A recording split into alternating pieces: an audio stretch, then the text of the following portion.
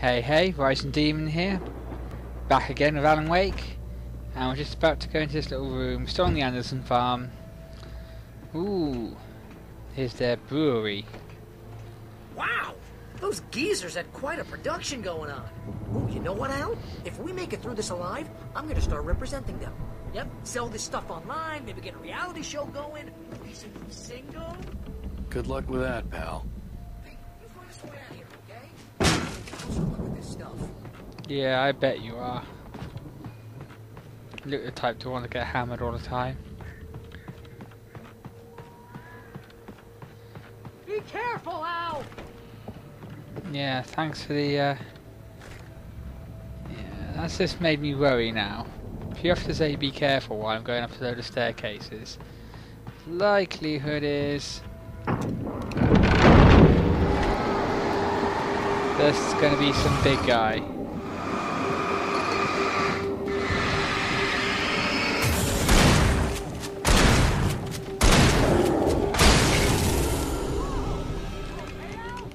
I'm good. Keep your eyes open, okay?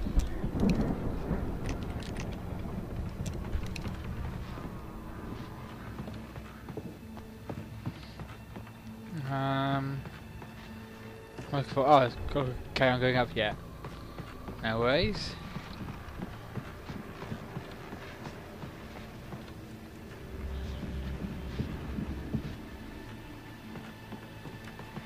What's that noise? Oh, it sounds like a radio, so maybe there's a radio up here. Yep, just there.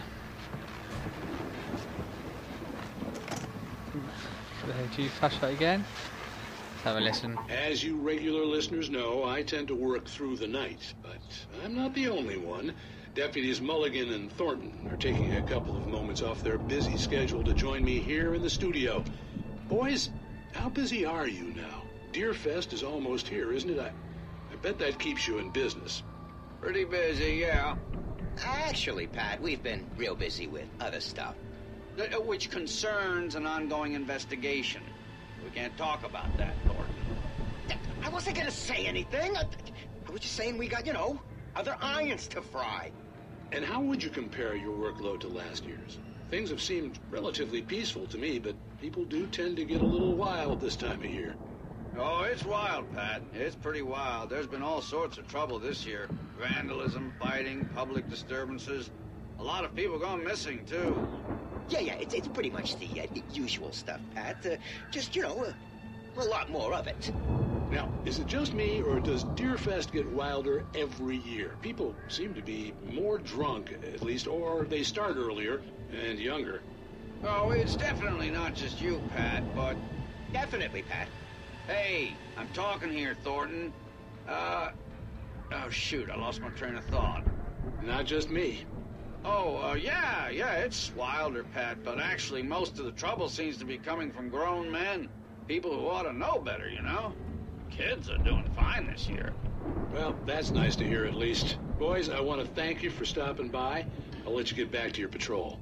Sure thing, Pat. Yeah, sure thing, Pat.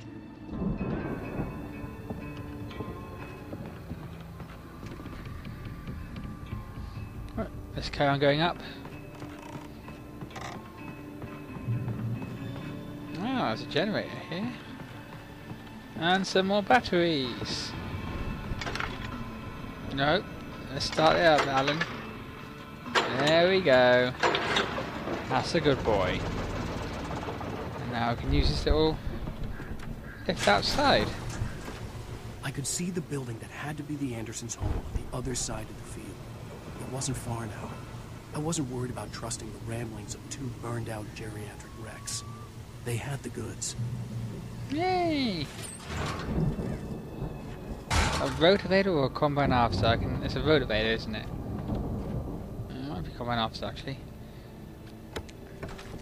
I was always like bright red and like really meaty, so I'm not sure if it is the same thing or not.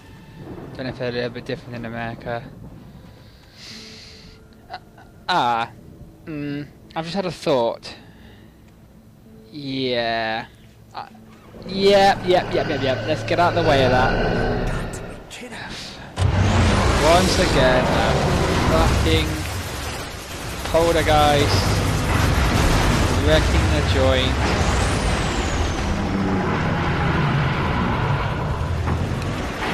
And there's always people as well.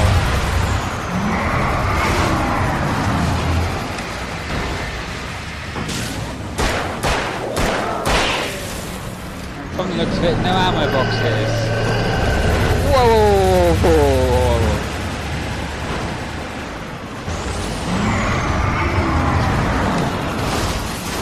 Nope, not that way. Whoa! No! I'm being chased! Get away!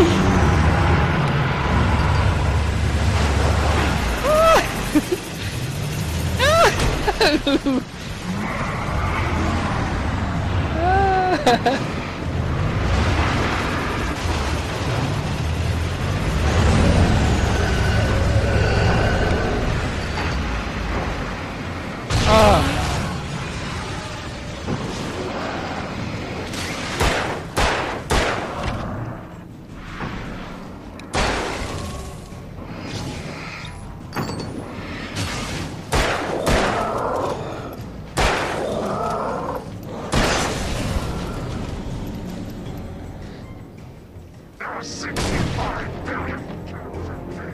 Really? I never would have known that if you hadn't told me. Thank you for that little bit of information.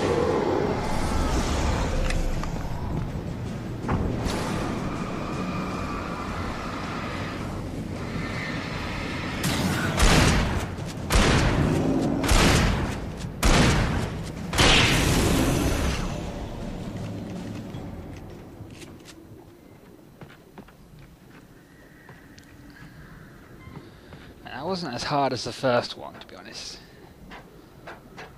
The truck. But it definitely scared the crap out of me a bit more with that rotavator on the front.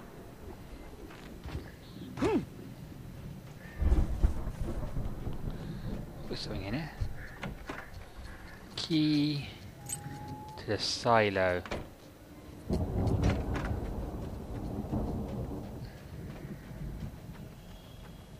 Again, our silos are like...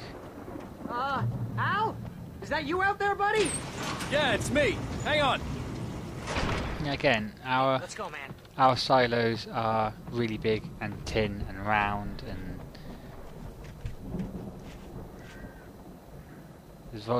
probably was a silo, but they converted it. Together to open this gate, Al. Looks pretty heavy. So that it's useful as a moonshine distilling plant. Hey, I think that's the farm on the other side of the field. We're almost there. Ah, bro. This farm is a crazy place for crazy people. We should feel right at home then.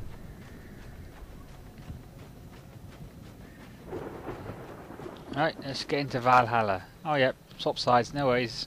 Oh. Come on, one more gate. Let's do this thing.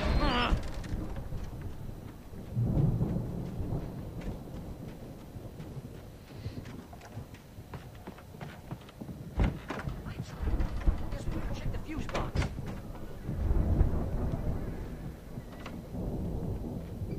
Check around down here first. See if you can find it down here. Oh, there's a...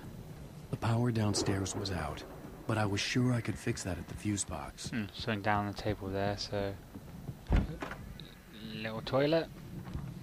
Let's go upstairs. You know, this place looks kind of like Anderson's around the booby hatch. Old gods know the truth. Oop, that's locked. Spare room. Ooh, mansion page. Where? Oh yeah. Just there. Alice's screams rang in the stillness of the night.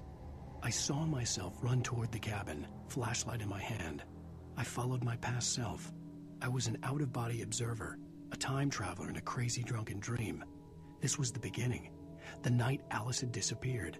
The mystery of what had happened during the missing week was about to reveal itself. Sweet. I think we're just about to find out everything. About the whole understanding of why this has all happened. There's the fuse box.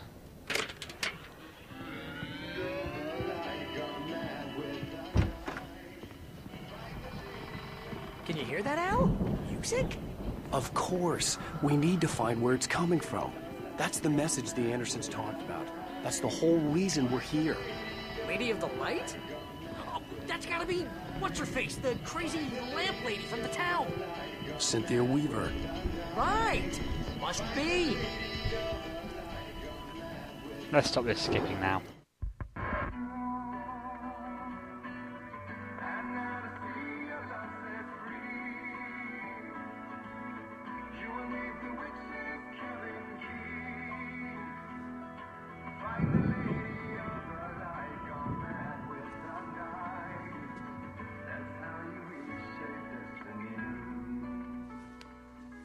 Okay. We need to find Cynthia Weaver. We'll stay here for the night and head back to town as soon as it gets light. Hey, Al. Lots of hours before dawn. Might as well get some rest. And by rest, I mean drunk. Come on, Barry, this is... Yeah, what the hell?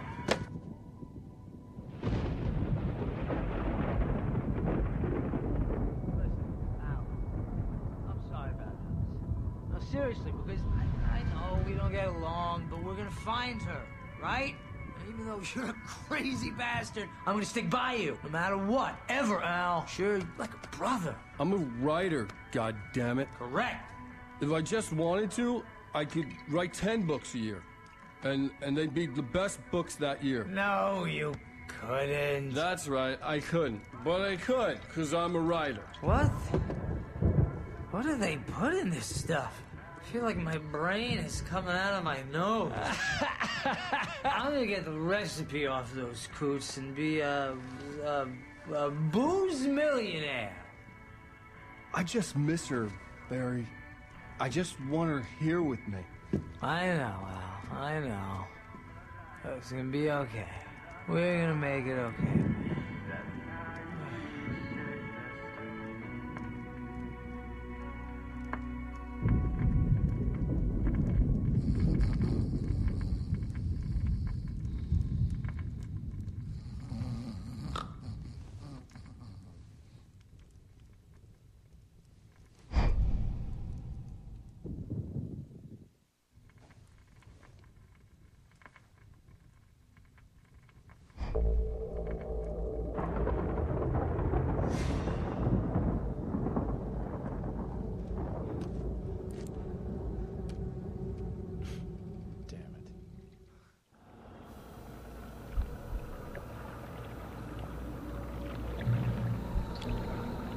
Ooh, weird.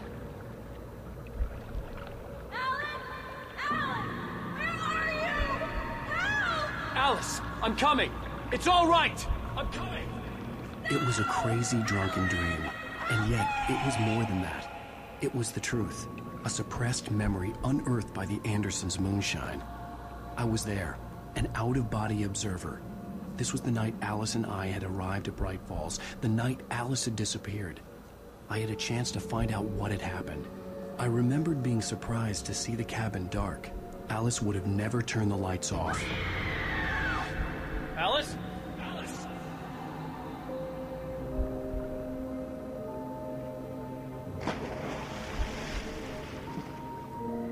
I remembered thinking I caught a glimpse of her form underwater, sinking into the darkness. Diving after her was the last vague memory I had of that night. After that, the next thing I could remember was waking up behind the wheel of the crashed car and finding the first pages of the manuscript.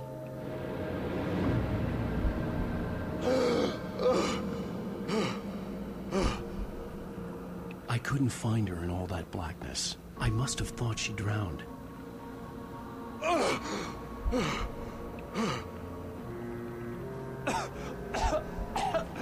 Alice!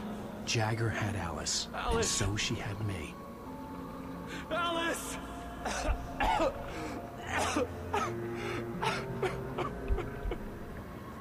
I'd been easy prey. Look at the cabin. Is there someone in the window? Alice? Maybe she didn't drown after all. Maybe she's inside. Alice! Yes.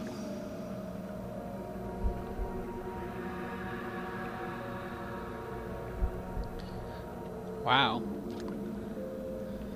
The dark presence had touched me. She had dug her nails into my brain and used me, made me her puppet.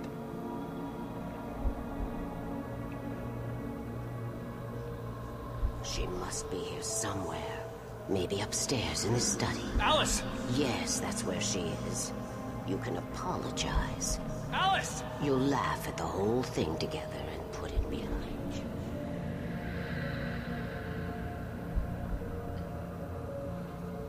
Alice? She's not here. You were foolish to think so. No, she's dead. She drowned. No, no, no! It's your fault your wife is dead. You are guilty. All she wanted was to help you right.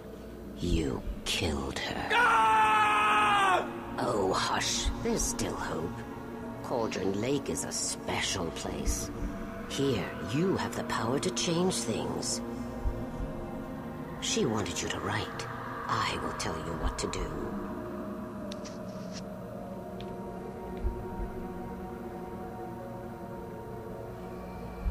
You can write her back. The story will come true, and all will be well again. She had Alice, and the manuscript was the ransom for her.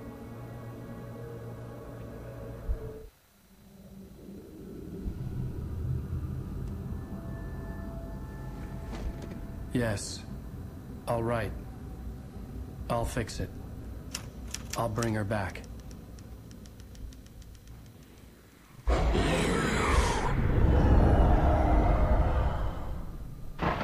No. I wrote it. I remembered it all now. In the dark, I'd written for days, a week, almost a complete manuscript of a novel entitled Departure. Jagger had been my editor, whispering in my ear, making sure that the unfolding story would make her more and more powerful. I thought I was saving Alice. Even with the cobweb she put in my head, some part of me had been aware enough to write my escape into the story, to bring a light into the cabin to release me before I could finish, to interrupt the horror story before the ending, where darkness consumed everything and everyone. Zane was weak and far away, but I had written him into the story, and his light had been enough to set me free. It isn't here now. I'm here because it was written. I brought the light to set you free. You must hurry. It will know I'm here. It will be back soon. It stole the skin of my barber a long time ago. She looks so old.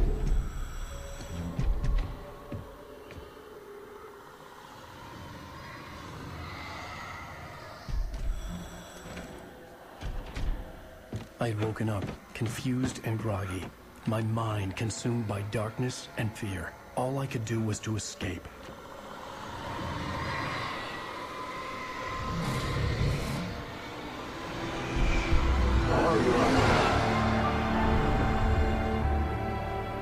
The week spent in the cabin had taken its toll.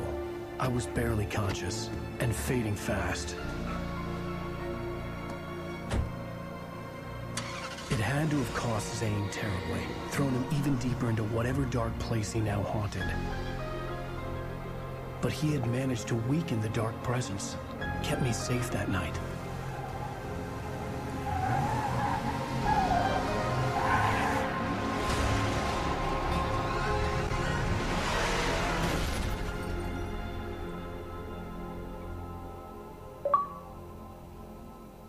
I wrote it. It's my fault. That's right, James Joyce. It's your fault, and you're gonna pay for it.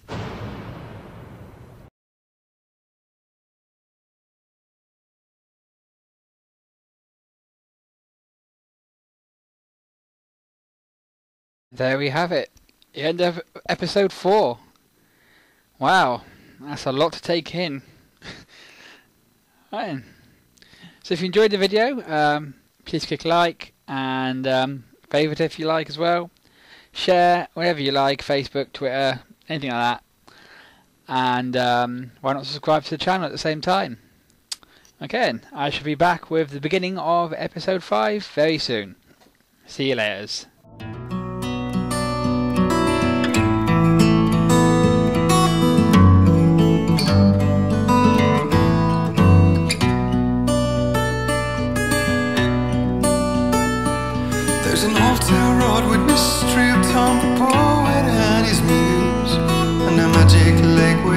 a lie to the words the poet used. Now the muse she was his happiness, and he rhymed about her grace, and told the stories of treasures deep beneath the blackened waves. Till in the stillness of one dawn, still in its misty crown, the muse she went down to the lake, and in the waves she drowned.